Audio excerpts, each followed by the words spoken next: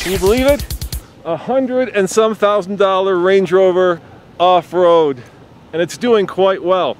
This segment we like to call everything you've ever wanted to know about the 2013 Range Rover. Coming up next on the Fast Lane Car.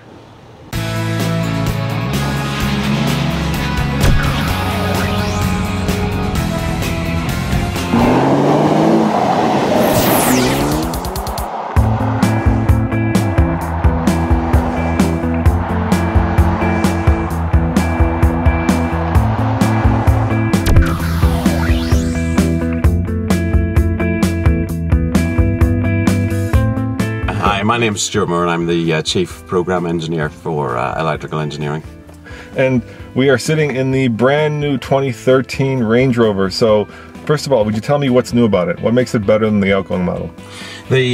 Probably the best thing on the car, and I would say this because I'm an electrical engineer, is actually the Meridian sound system. The Meridian sound system is absolutely excellent. The top of the range one is actually a 29 speaker system, 1700 watts, and we're the first to market with a 3D sound system.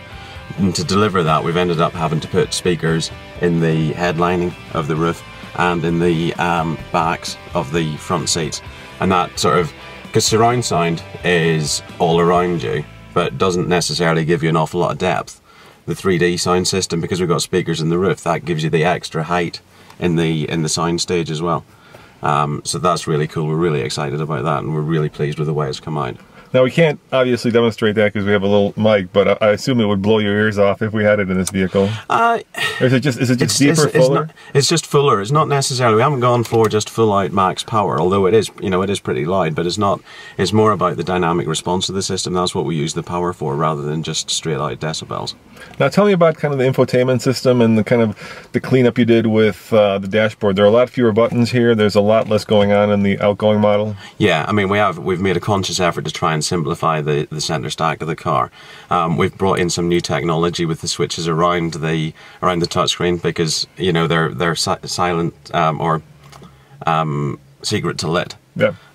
So you don't see them when the car's like this. It's only when you actually start the engine that you'll see those lit up, and they're touch sensitive as well.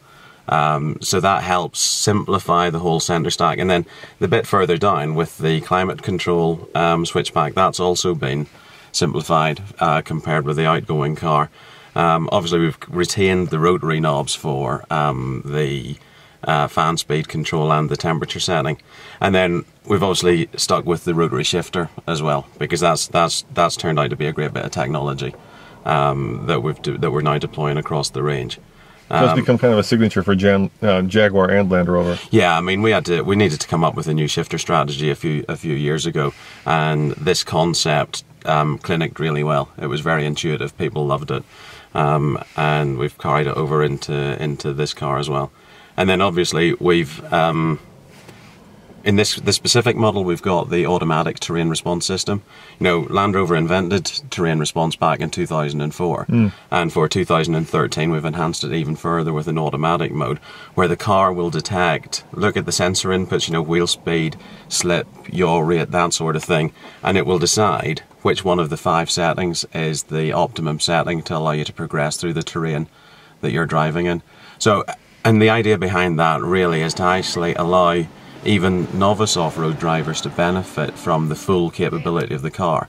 They don't have to feel as if they're an expert. They don't have to feel as if they know which mode to put the car in to get them where they want to go. Yeah, I've always was kind of confused by that, because there's a little mode where it has, for instance, a tree, so it's like forest, and there's a mode where you're in sand and there's a cactus, and so now the car actually senses and it can tell the difference between, say, you're on boulders versus in sand. Yeah, and it'll automatically switch between the modes to help you progress the most efficient way it can. And what's happening with the software? I mean, so you're using, I take it, the car's stability control, you're braking certain wheels, kind of what's going on underneath? Yeah, well, because we've got a leadership position in off-road capability, there's nobody else that does that's as good as we are off-road.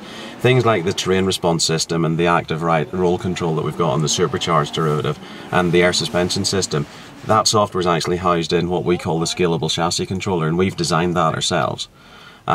okay, we buy the hardware, you know, the PCB in from a tier 1 supplier, but the software is actually all authored in-house by our guys back in the UK. We've actually got a team of 40 software engineers working on software. Writing code. Writing code purely for those 3 or 4 features that sit in the scalable chassis controller. Wow. So how many parameters does it take into account? I mean, how does it, or is that too technical of a question? Too technical. I mean, it's a lot. It is a lot, and it monitors them, you know, hundreds of times a second, and looks at then the there's a probability algorithm that tries to work out then what type of terrain you're on and what would be the best solution for what you're doing, and then there's a mode manager that effectively manages the transition between one of the 5 modes. All right, let me ask you an easier question then. How much height difference? What's the lowest setting? What's the highest setting in terms of inches? The standard setting is about 12 inches. It's 11.9 inches. Okay. Let's call it 12 inches. So that's the standard mode that we're in right now. We can drop it down to access mode, which drops it down a further 2 inches, makes it easier for people to get in and out of the car. If you're then in off-road mode, then it'll rise it up 3 inches above the standard setting. And then if the system has detected that you're at risk of grounding out because all 4 wheels are spinning at the same time, it'll rise it up a further 1.5 inches. So 16.5? Am I doing the math right? Well, actually, I haven't finished yet. Okay. Because on top of that, then there is another manual extended mode that can lift it up a further 1.5 inches. So from access mode all the way up to manual extended mode, you've basically got 2 inches plus 3 inches plus 1.5 plus 1.5. So 18 inches almost of ground clearance. That's a lot. And then you've got the wheel articulation on top of that. You've got effectively 2 feet of potential wheel travel. So when you add those 2 parameters together, that gives the car a phenomenal off-road capability. Now, obviously, Range Rover has been known for being an off-road vehicle, but there's also a lot of luxury appointments in here. Yeah. So it seems like it's more luxurious. It seems like the materials are a little bit better, and perhaps the biggest story is the fact that it's a lot lighter. Can you tell me about that? Yeah, I mean, obviously, the car is now made out of aluminum. Yep. Compared with the outgoing model, this car is 700 pounds lighter than the outgoing model. That's really incredible. Which is pretty impressive. Most cars are heavier. Yeah. I mean, aluminum's great for 2 reasons. One is it's a lot lighter than steel. The other benefit is it's a lot stronger, a lot more rigid than steel as well. So those 2 things coupled together to be able to take a significant amount of weight out of the car, but give it the dynamic platform that really sets it apart from any other luxury SUV in the world. And does that make it more expensive? I mean, because it's aluminum is expensive to make, it's expensive to bond, it's expensive to repair. Yeah, I mean it is expensive, but I think you look at the selling price of the car in the showroom and you compare that to a Mercedes S-Class or a Mercedes GL wagon or something like that, and it's still an incredibly competitive offering. Yeah. So I take it you've driven these a lot now. What's your favorite part of the car? The driving dynamics, I'd have to say. I mean, although I'm an electrical engineer, so I love the audio system and I love some of those features, the way the car handles on the road is absolutely brilliant. You feel so connected. The steering, because it's an electronic power steering system now, is absolutely great. It gives you a lovely steering feel. You feel really connected with the way the car is sweeping through the bends. The body roll is it's not completely eliminated, but it's a lot of wheel travel. Yeah, but it is well controlled now. So certainly compared with the old Range Rover, you feel much more confident driving around, sweeping bends and things like that. And one of the things you obviously did was also keep it very off-road worthy. So I saw a video that you showed last night where it went through 3 feet of water. Yeah. That must have been quite the challenge to be able to have the car do that as well. Yeah, I mean, the old Range Rover was none too shabby with a weighting depth of 700 millimeters. But with this new car, we've really moved the benchmark on now. And this car is good to 900 millimeters, which is 3 feet of water. Yeah, and you said one of the tests you do is you put it in a pond or a tank, and then you open the doors, you let it flood, and then the car's got to start. Yeah, and it's always the last test we do on that specific car. Okay. Because obviously you've just filled the inside of the car with 3 feet of water, so it's not going to be good for much else after that. But that's not. I mean, the important thing is actually if you ever find yourself in that situation, you've got the confidence to know that the car is actually going to be able to get you out again, so you're not going to be stranded in effectively 3 feet of water. So it's really, really important. that our customers have got the confidence in the product that should give them. And how tricky was it? You can get this car in a combination of 22-inch wheels, which are just, that's massive. I mean, those are some.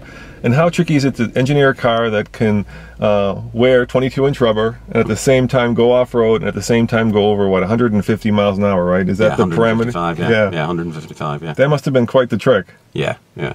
To be able to get all three of those things in one vehicle. I mean, we are convinced that there is no other car or SUV like this in the world. That there's got. I mean, we use the term breadth of capability, but there is nothing else like it where you can do 155. Obviously, not necessarily on the freeway, but it is capable of doing 155. You travel in absolute luxury and almost complete silence. And then you can go off-road and you can go up mountains and you can do stuff that no other, pretty much no other SUV can do. Now in America, the Range Rover has had some reliability issues. Have you addressed those as well? We have. I mean, we obviously understand that actually there's nothing more frustrating for an owner than to have a problem with their car. Yeah. And we've been targeting that fairly aggressively, not just for Range Rover, but for the entire product range. And one of the key things that we've managed to achieve in the last 2 years, we've actually reduced the warranty bill by 25% year on year. So, compared with the amount of money that we were spending on warranty 3 years ago, it now costs us 50% less. Now that's still not good enough. We're not complacent with that, and we're continuing to target improvements at every single step of the way. So you think this fourth generation is more reliable, is more... Oh, definitely, yeah. Great, thank you very much. I appreciate your time. No Thanks. problem, that's great. Now Range Rover thinks that the new 2013 model competes with cars like the BMW X5, of course the Mercedes-Benz GL, and believe it or not, the Rolls-Royce. Of course the Rolls-Royce can't do that off-road, but then again, a Rolls-Royce probably is a little bit more luxurious on the inside, even though the new Range Rover is very plush indeed.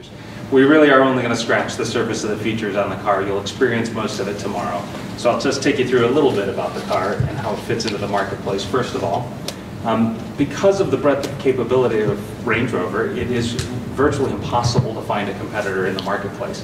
You could point to one or two that might be competitive in this aspect or another aspect, but you're not going to find one that can do it all. And that's the challenge when the engineers have to develop a new vehicle and the designers have to design a new vehicle. What do you target? How do you make it better? How do you make it better than somebody else? So what they do is look at the entire marketplace and find vehicles that excel at one aspect or another, and they target that aspect. So you see cars up there like a Rolls-Royce or a Bentley, and yes, that's what they've targeted, and that's for certain aspects of the product, and you'll experience that tomorrow. It lives up to that. How it fits into the marketplace from a size perspective, some people think Range Rover is a really big vehicle. It happens to be tall, but it is not a massive vehicle. It actually fits between a mid-sized German sedan and the short wheelbase big German sedan. So that's an Audi A6 silhouette you see on there. It's slightly shorter than the all-new Range Rover, and the BMW 7 Series short wheelbase is actually longer than a Range Rover. This car, we don't actually have a size-to-size comparison with the previous car, but it's about 1 inch to 1.5 inches longer than the previous car, but it's still very tidily proportioned. And how it fits to probably the other big SUV on the marketplace that you might think of, the Mercedes GL. It's about 5 inches shorter than a GL.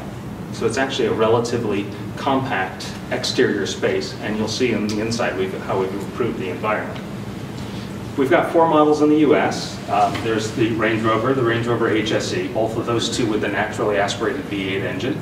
The supercharged, and then on autobiography. And most of you are probably familiar with autobiography. That's pretty much all the way. Every option you can get, the nicest leathers, leather everywhere, all that kind of stuff. In Canada, they've launched the vehicle with only the top two trim levels, the supercharged and the autobiography, both with the supercharged V8.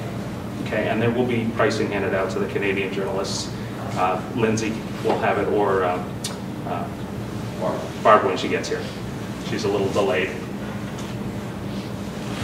Panoramic roof, fantastic feature. You really appreciate that from the driver's seat, but more importantly, from the rear seat, where probably I'm going to be sitting behind you. So I'll really enjoy the view out the panoramic glass roof, but it actually does transform that environment. So not only is it more spacious in the rear, and I'll show you those dimensions shortly, but it really allows a sense of light and space in the back seat, and it just transforms that environment.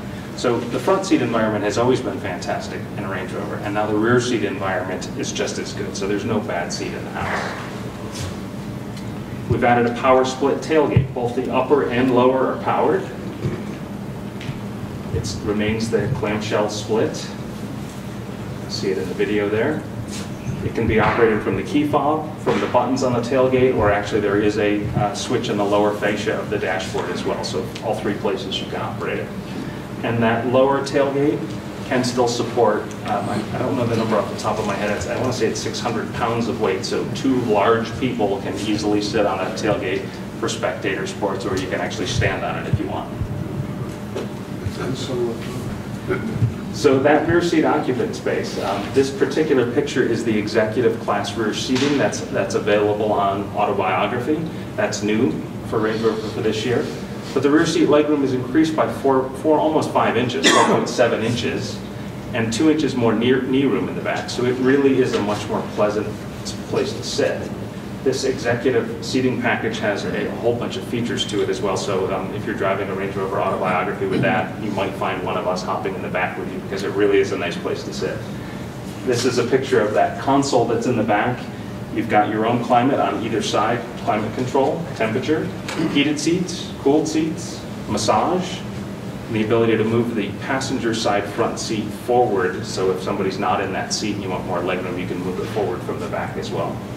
So it's a really nice environment. You may be familiar with our audio partner. We introduced Meridian as our new audio partner with Range Rover Evoque last year. There are 3 levels of audio system. There's a fantastic, clear, crisp standard audio system from Meridian.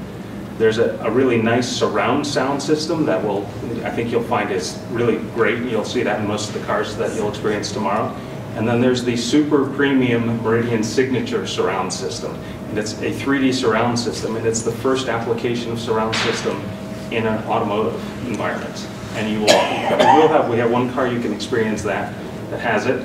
It's 1,700 watts and 29 speakers. So first 3D application. First 3D application. A competitor announced that they are going to introduce a 3D surround system just recently at CES, but they have not introduced it yet, and ours went on sale in December. Interestingly enough, the Meridian folks have not yet introduced that processing into their home systems. They've actually introduced it in our car first. When you get to this level of luxury, it's a lot about choice and customization and personalization. These people want what they want, so we have to give it to them. And you can see some of the variety of interior colors. You can switch the color of the seats in and out, dark or light, so you can see that. Some colors not to everyone's taste, but to a few people's taste, and so we offer it for them. We didn't mention, but you've probably seen in some of the pictures, the contrast roof that's now available, and that's something very different on Range Rover. So Range Rovers traditionally had the floating roof, which is the body color, floats above the glass, the body color below. Now you can get a contrast roof in multiple colors, and you'll see that tomorrow as well. So again, more personalization, more choice for folks. There are 8 wheels available, 3 of them 22-inch size. 22-inch wheels actually, we didn't have this up on a slide, but the 22-inch wheels actually raise the speed limit of the maximum speed of the vehicle to 155 miles an hour. Not that anyone should go 155 miles an hour tomorrow. There are lots of police out there, and Bob will warn you about that, but the vehicle can do that. So just think about that when you're going about 2 miles an hour off-road over crazy rocks, that very same vehicle with a 22-inch wheel can go 155 miles an hour as well. So there's just tons and tons and tons of things. I literally could have had 50 slides on features in this car. But more importantly, just pay attention to some of the environment things, the personalization options, the quality of the craftsmanship, the detail work, the ambiance of the interior. That kind of is the summation of all of those features. But I think that the end result takeaway is that there really is no other vehicle like it on the marketplace.